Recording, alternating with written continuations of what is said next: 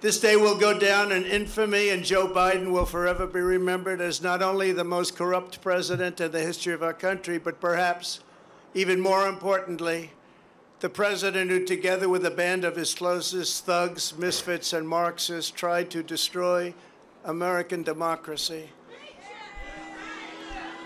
But they will fail, and we will win bigger and better than ever before.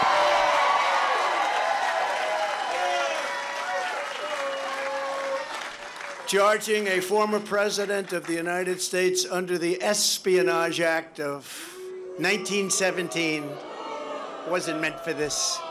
An act for a crime so heinous that only the death penalty would do, and threatening me with 400 years in prison for possessing my own presidential papers, which just about every other president has done, is one of the most outrageous and vicious legal theories ever put forward in an American court of law. The Espionage Act has been used to go after traitors and spies. It has nothing to do with a former president legally keeping his own documents. As president, the law that applies to this case is not the Espionage Act, but very simply the Presidential Records Act, which is not even mentioned in this ridiculous 44-page indictment. Under the Presidential Records Act, which is civil, not criminal, I had every right to have these documents. The crucial legal precedent is laid out in the most important case ever on this subject, known as the Clinton Socks case. You know what that means? After leaving the White House, Bill Clinton kept 79 audio tapes in his sock drawer.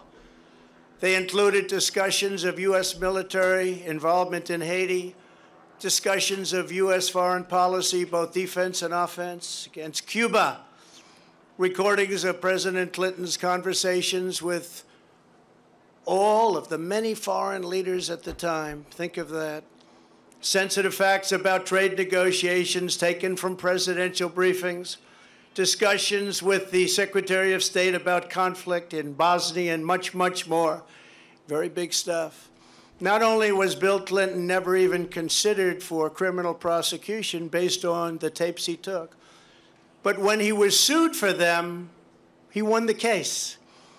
Judge Amy Berman Jackson's decision states, under the statutory scheme established by the Presidential Records Act, the decision to segregate personal materials from presidential records is made by the president during the president's term and in the president's sole discretion. You're surprised to hear that, aren't you? Any normal administration, even an opposing one, would consider that to be the end, but not the corrupt Biden administration. The Sox decision, as it's known, also states, quote, the National Archives and Records Administration, or NARA, does not have the authority to designate material as presidential records. They don't have the authority. NARA does not have the tapes in question, and NARA lacks any right, duty, or means to seize control of them. This is law. The president enjoys unconstrained authority to make decisions regarding the disposal of documents. That's unconstrained to make that decision. Neither the archivist nor Congress has the authority to veto the president's decision. The Presidential Records Act does not confer any mandatory or even discretionary authority on the archivist to classify records. Under the statute, this responsibility is left solely to the President of the United States. Think of that. That's the decision. Think of that.